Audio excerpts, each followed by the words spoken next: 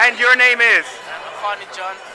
Okay. I thought today was very good. It told me a lot how to create a business and how to get further and how But it was a good day though, right? Yeah, it was a good day. It was a good day. Did any of the speakers stand out to you? Yeah, there was well, Daniel a lot, to be honest. Yeah. He gave me a lot of information. Yeah. And what's his name? Darren Sherlaw? Yeah, him. Yeah. He's really good. Other than that, I think everyone that came up at the front really gave me good information, and I really want to do KPI. And I'd pay 4,000 to do it. Oh, wow. Okay. I would pay the price.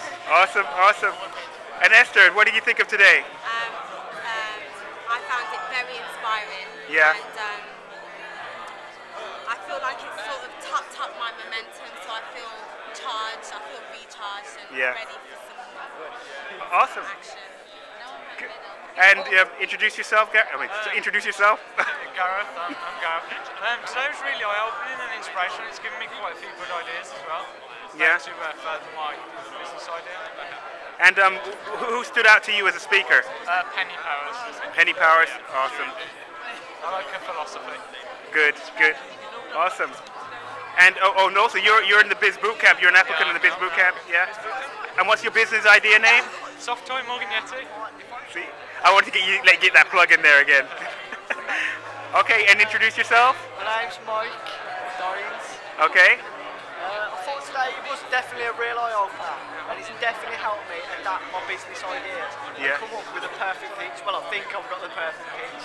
Awesome. So, really good, benefited a lot. Good. And hopefully I'll get to see you looking at working with the people on the Biz Bootcamp too. Okay. And introduce yourself. Hi, I'm Elliot. Hi, Elliot. And what did you enjoy about today? Basically, it's really shown me how I can get my business started, what I need to do to start it off. Yeah. Because I came to this thing without an idea, but now it's taught me how to get it set off. And which speaker stood out to you? What was the name of the last one, the blonde one? I wasn't here for the last one. Well, whatever her name was, really inspired me because she showed how a normal person can reach greatness and how a business can launch from just a single idea. Okay, good. Thank you so much. No problem.